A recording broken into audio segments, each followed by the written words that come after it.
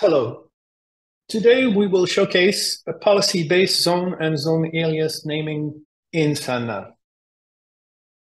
Policy-based naming of zone and zone aliases in SANnav is done by defining naming policies for fiber channel zones and zone aliases. The policy-based naming automates the process of generating the names for zones and zone aliases to ensure naming consistency. The figure on the right shows the naming scheme, which can include all or parts of the names of the fabric, host, storage, zone aliases, and also a free text. Similarly, the zone alias naming scheme, shown on the right, can include all or parts of the names of the fabric, host, storage, connected F-port, switch, and WWN, and as well as a free text. The policy-based naming allows to generate names automatically when zone aliases are created, either single or multiple in a bulk fashion. This educational video will walk you through the process of creating zones and zone alias naming policies, and will show how it can be used while creating zones and zone aliases. We'll be using a setup with a dual fabric that is discovered in SANnav, and we have two hosts and two storage arrays attached to the fabric. The naming policy will make use of fabric, host, and storage names to generate the associated names. This demo focuses on a greenfield operation use case, and there is no zone configuration that exists in the fabric at all. In addition, we assume that the host and storage enclosures have been formed correctly. There is a separate video that explains how to form the storage and host enclosures properly in SANnav. This demo will show an end-to-end workflow starting from creation of zone aliases in bulk, and then adding them to a new zone, then adding the zone to a new zone configuration that we will create, and finally activating them in the fabric to make it effective. Onto the demo. So I have a SANnav system here, and as you can see, I have two fabrics, and we have two hosts and two storage arrays. If we move to the inventory and we look at the host, you can see that we have two hosts, and there is a total of 11 ports, 4 in the first host and 7 in the second one. Similarly, if we move to the storage, you can see that we have two storage arrays, each with 16 ports. In today's demo, we will be using the storage array that starts with the name APM to zone the host ports. Take a look at the topology. And we open in our save topology, we open the SAN-A, and we show in browse. You can see that we have two hosts, each with 2 ports, connected to 2 storage arrays. This is the topology that we'll be using today. Now we need to show the zone alias and the zone name policies that we'll be using today. So if we navigate to zoning, and if we move to the policy, and we look at the system zoning policy, we can see that we have a preferred default zone type called peer zone. This means that any zone that's created by default will be a peer zone. A peer zone is a zone that can contain multiple initiators and multiple targets, and the targets in general are called principal members, and the initiator are called peer members. The peer members never talk to each other. The peer members always talk to the principal members. You can also see that we have defined a zone naming policy. This is to name our zones. And the zone naming policy consists of all the characters of the fabric name, followed by a hyphen, followed by the name of the storage, all characters, followed by a hyphen, followed by a free text, which contains the name zone. And we're going to also add a sequence number to each zone that is created, which is a 3-digit number. And we're going to convert the zone name all in uppercase. Similarly, you see that we have defined a zone alias naming policy in our context, containing the last 5 characters of the fabric name, followed by the text host for our host ports, and then followed by the host name, all characters. And again, we add a sequence number of 3 digits at the end, and we convert everything in uppercase. So now we will create zone aliases in our Fabric A. To do so, we move to zone aliases, and we're going to go ahead, and we are already in the context of Fabric A. So we're going to create the zone aliases for our servers in bulk. So we go and create multiple, and we sort on type initiator. We click and then shift click to select all of these 7 ports and add them to the right. Now, when I click next, you will see that it's going to pick up the policy that we created earlier for the zone aliases.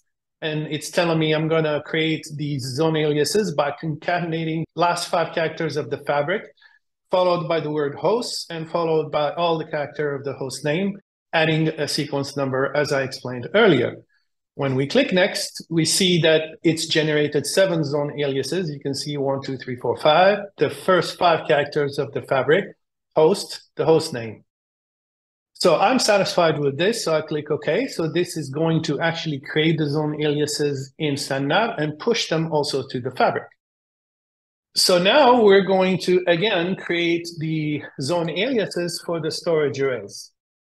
To do that, we're going to, again, select the plus and select multiple. And in this case, I want to create the zone aliases for the storage array that contains the name APM. And as you can see, we have 8 ports. And when I add them here and click next, the same logic is going to show. But here, I'm going to need to replace the host by storage because I'm creating storage aliases. And the same logic will apply, and I need to also pick up the storage name instead of the host name. So when I do that, it's again taking the first 5 characters followed by storage name and then the name of the storage APM and then a sequence number from 1 to 8 since we have 8 ports. Similarly, if I click OK here, it's going to go ahead and create these 8 aliases in bulk in the fabric. And when it's done, the next thing we're going to do is create a zone configuration. As you can see, we have now created 15 zone aliases. We have 7 zone aliases for our host server ports, and we have 8 storage array aliases that have been created. The next thing we need to do now is to create the zone. To do so, we navigate to our zones. So now we will be creating a peer zone connecting all ports from both the hosts, connect through the fabric to one of the storage enclosure, the one that has APM in its name. To do so, we click plus, and as you can see, by default, it picks up the zone type as peer zone because that was the policy defined peer zone as the default type from zone creation. So I'm not going to provide the name yet. And what I'm going to do is simply select the alias members. So we said that we are going to select the initiator ports, all the initiator ports, so 7 of them. I add them as peer members. And now I need to add the storage ports. And now I have 8 storage ports that I need to add. And here, since we're creating a peer zone, I need to indicate which are the principal members. So the storage arrays are typically the principal members. To mark them as principal, I click this icon for all of them. So here we have 8 ports that are principal members. These are peer members. So this means that this host port will never talk to this host port, for example, but any of these host ports can talk to any of these principal members. So once I do that, it's going to tell me now everything is good. We have 15 members in the zone. And to define the zone name, I click on Generate Name. This will generate the name according to our policy, which is the fabric name, followed by a dash, and followed by the name of the storage, followed by the name zone, all in capital. When I click OK, this is going to, when I save it, this is going to save it in SANnav, but also push it into the fabric. Now the zone has been created. The next thing we need to do is to, since this is a greenfield operation, we need to create a zone configuration and add the zone to it. If this was a brownfield operation, you would have the option to add the zone directly to the zone configuration. So I now move to the zone configuration. As you can see, we're still in Fabric A. There's no zone configuration created, so I'm going to create one. I'm going to simply name it as Fabric name, which is first 5 characters. I'm going to pick this as an example, and I'm going to call it config. And now I need to add the zones to this zone config. I'm just going to add the zone that we just created earlier, this one. And obviously it's a peer zone, as I explained. We add this zone.